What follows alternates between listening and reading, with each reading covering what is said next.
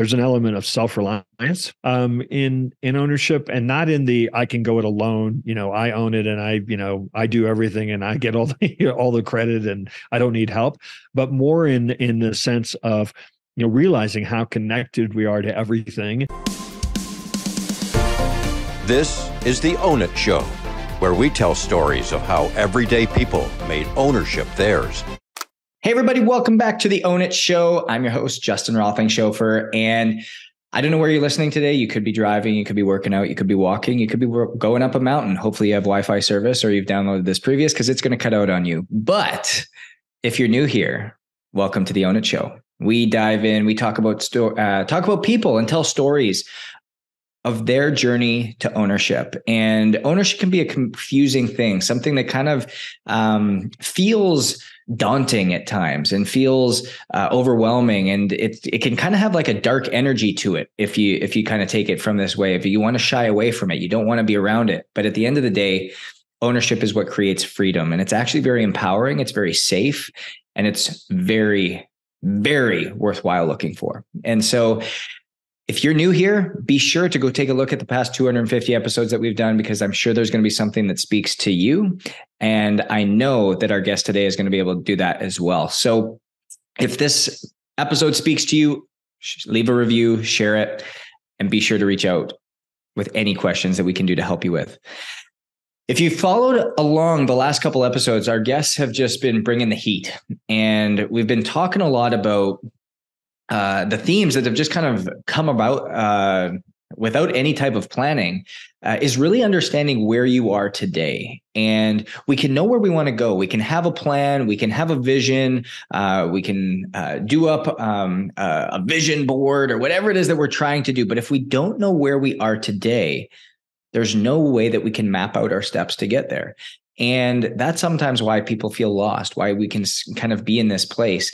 And somebody who's been able to not only know exactly where he is, but ultimately help understanding where other people are and get their message out and create a system to help grow their God-given purpose and their mission is here with us today. So without further ado, John Jantsch, it's a pleasure to have you on the Own It Show.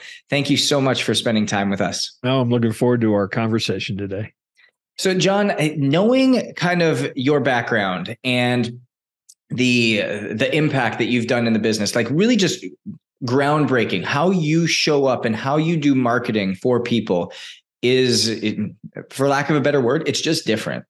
And I love that concept. Like for us, Own Your Different is really our tagline. And being different is what creates change. Being different is what empowers you to go that route. And I'd love for you to share with our listeners a little bit about why this has been your mission, why this is your calling, because I know you got there by accident. I know it wasn't something you planned. It wasn't something that this is what I want to do, but take me through that journey a little bit. Yeah, it's funny you mentioned by accident, because I say that all the time. Really, I mean, I've owned my own business for 30 years, but so I got to take you back to right before there. Trust me, this won't take forever to get to where we're going. But I went to right out of college. Once upon a time, I was born. Yeah. It was a Tuesday in October. So I right out of college, really, I went to work for an ad agency, did that for about 5 years. And I thought, well, any dummy can run a business. I just jumped out with no plan. I knew I could hustle work. My dad was a door-to-door, not, old school salesperson. And I'd seen that, what that took and that, how to hustle. And so I knew I could do that. And I got big projects, little projects, big clients, little clients. So like I said, no plan, just hustled work. But I got 3 or 4 small business owners as clients. And first off, they were really hard and frustrating to serve because they had the same needs and challenges, never the same budget, not even the same attention span. But I connected with them so deeply. There's something, I think there's something equal parts gratifying and terrifying about asking for, money for work that you do from the person they're going to actually write the check too, right? I mean, it's not like some big corporate office that's going to go off somewhere.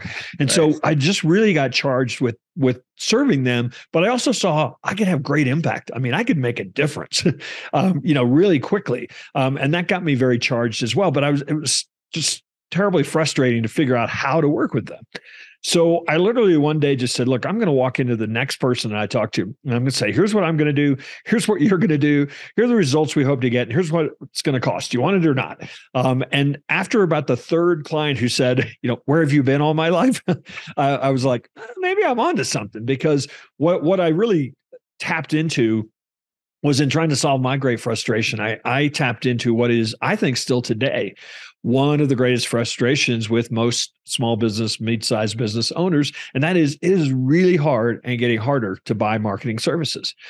Everybody is selling a piece of the puzzle. Everybody's selling the tactic of the week. Everybody says you got to go this way and then that way, and you got to do it all. And so the fact that somebody would walk in and say, look, we're going to start with strategy before tactics.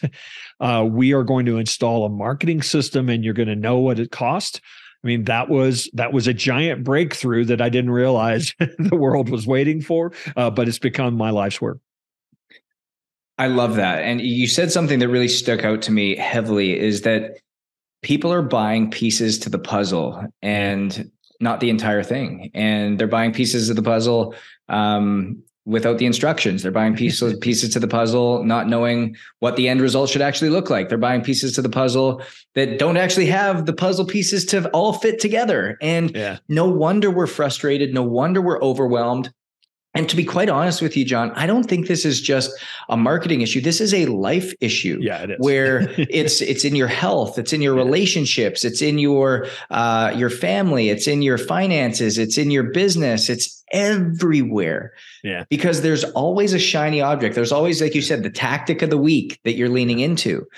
And so I think particularly for entrepreneurs, because, there is no separation of, personal and business anymore. Right. So I think it makes it even worse.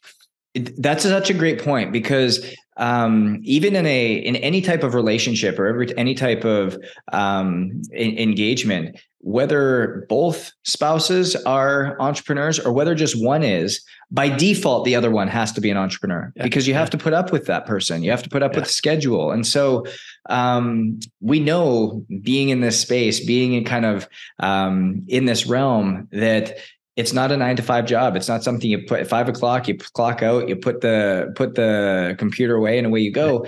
There are boundaries that have to be kept in place and kind of looked at, but it's going to take much more than that to get to where you want to go, so quite often. And so I love that. When you talk about not buying the whole thing and only getting puzzle pieces, how have you been able to rectify that? Or how have you been able to then give the whole puzzle in a box, nicely, tightly wrapped with a bow? Yeah, our biggest thing is, and it took us a while to get there, but we were dead set flag in the sand about this now. If somebody comes to us and says, oh, I need a website. We say, yes, you do. I need a website, but we are going to start with strategy first. And we have a productized approach that we have now done thousands of times with small business owners to help them understand what their brand promise should be, to help them understand the value they really do bring to their clients, to understand the specific problem that they actually solve. And it has nothing to do with what they sell.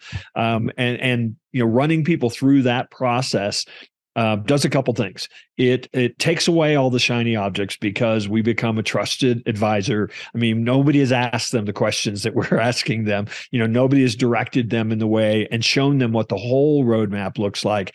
And so, when we got very, very firm about the only way to work with us is to go through strategy first, we started attracting what I call investors, people that want to invest in their business and not just, make the phone ring tomorrow, that they understand that that marketing is not an event.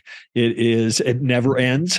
It is, it's a process. It's a system that really puts you on a track to go from stage to stage. And that change in our business, or when we got really firm about that aspect of our business and stopped selling websites, campaigns, whatever somebody thought they needed, we started delivering tremendous value to the market, but we also significantly shifted the revenue and growth and profit picture of our own business. I love that. And again, a couple things, listeners, if you guys aren't like, if you have a notepad, like these are 2 or 3 things that just stick out to me that makes so much sense. Sell to investors, like people who are willing to invest in themselves. And again, I don't care if you don't have a small business. I don't care if this isn't something that's pertinent to you in a marketing play. Like listen to the wording and how this can come. Sell to investors. Go to people, be around people who want to invest in themselves, people who want to better themselves, people who want to level up in all categories, anywhere. That's not just a thing of how to come into duct tape marketing with John. This is something bigger. This is a life skill. Same thing with marketing. Isn't an event. It's something that goes on forever. It's not just one thing that you have to go, oh, thank goodness we got 4 or 5 people through the door. No. Let's build relationships. Let's get people to know what you're doing. Let's get people to know you. And when you can create that, man, life becomes simple. As we kind of keep going down this road, John, I'd love to kind of understand how a lot of these like principles, yes, you use them to operate your business. Yes, you use them to go really well here, but how have they manifested into your life? How have they manifested into your relationships and just the way you live day to day? Probably the biggest thing is, what a clear strategy does is, business owners, there's always more to do than you can do. Everybody's telling you need to be on every platform. What a clear strategy does is actually shows you what you don't need to do. And to me, in some cases, that's actually far more freeing than just having a list of stuff I have to do. So that idea itself has probably come into, how we plan, how I prioritize the quarter, how I prioritize what we're going to do in a year, what's important and what's not important. I mean, so, you start throwing out those concepts and you really start to pin down that the only thing that's important is your time. And that, that's the only thing you can't control or, make more of. And so, for us, a lot of what this strategy selling does to us is it raises us to the trusted advisor level, which then actually gives us the ability to make a margin on what it is that we are selling that is commensurate with the value we're delivering, rather than competing on price, with other people in the market. And that allows us to actually then bring in people and pay them well and scale, our business and our clients' businesses, not sideways like so many people do, but up as you're supposed to do. Because I think, one of the real traps for a lot of businesses, a lot of business owners is, as they grow, they just get busier.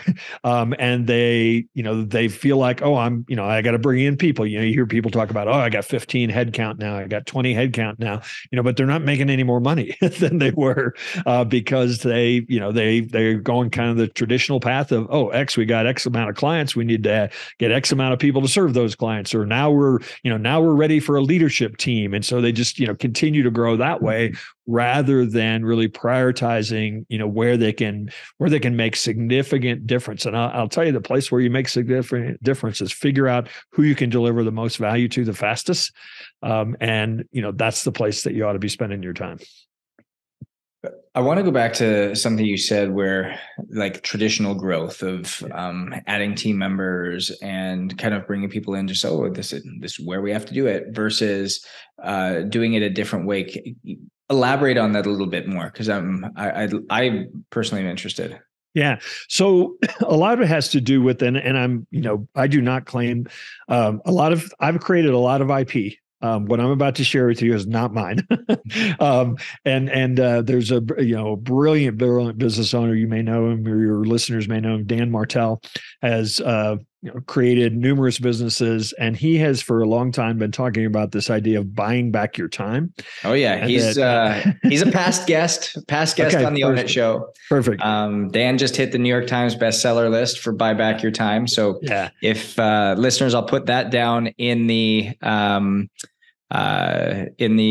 chat box on the show notes for you, so you can go to that and get that on Amazon. But yes, I've got the book. It's literally sitting over there. And so he really, in the book, he really crystallized something I'd been doing without naming, for a long time. And that was the idea of,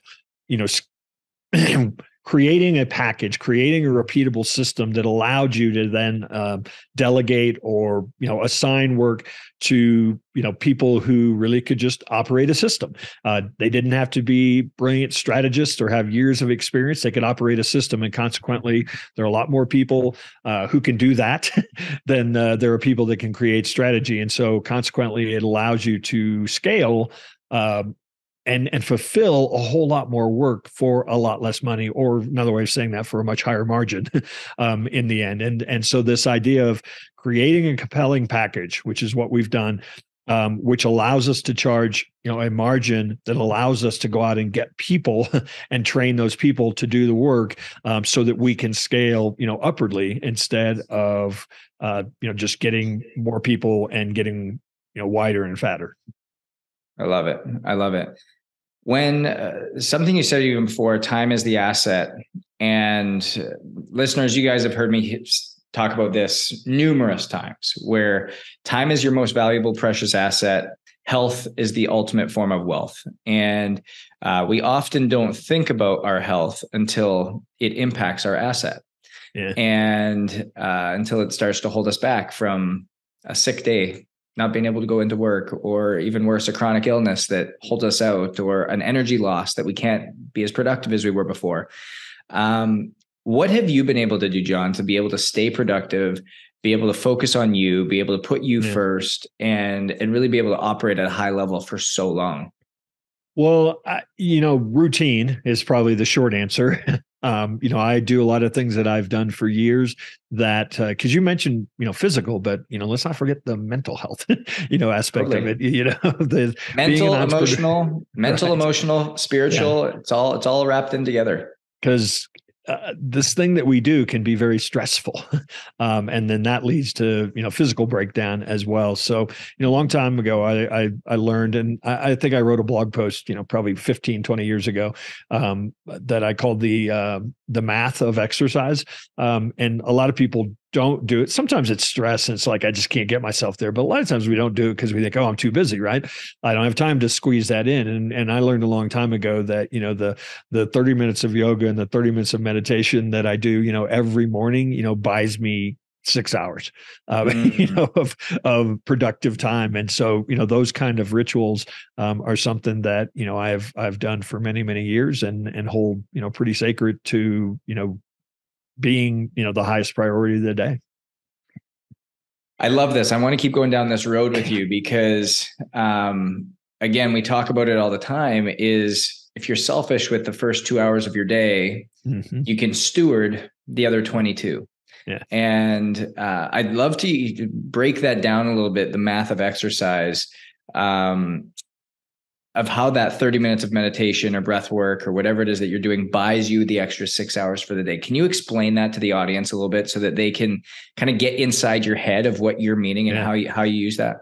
So, without needing to get into what meditation is, in a lot of ways, what it really does is it quiets your mind. It actually trains you to be present. I mean, that's the whole point of it.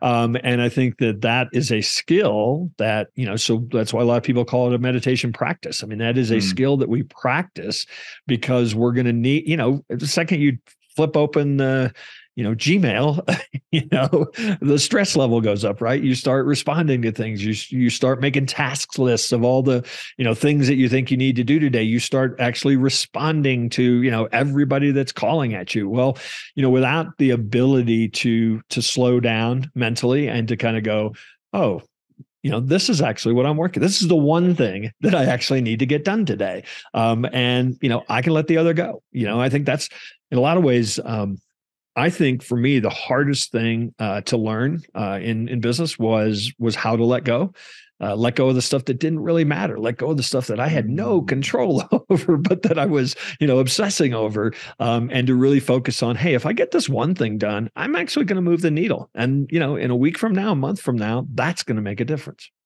Yeah, no, that's great. I love that. And the unique part about that is that, it gives you an opportunity to create. It gives you an opportunity to really like, when you do quiet your mind, I go back to the biblical verse all the time, is be still and know that I'm God, not be busy and know that I'm God. And so when you can still your mind and you can allow yourself to get into your deepest, most connected states, it's when your best ideas and when your most impact can actually, and the most difference making can occur. So I absolutely love that. Well, and if go ahead. If you want to go really deep on that one, the part that a lot of people miss is that they interpret that as a person speaking to them. Yes. And it is, I am God. You are God.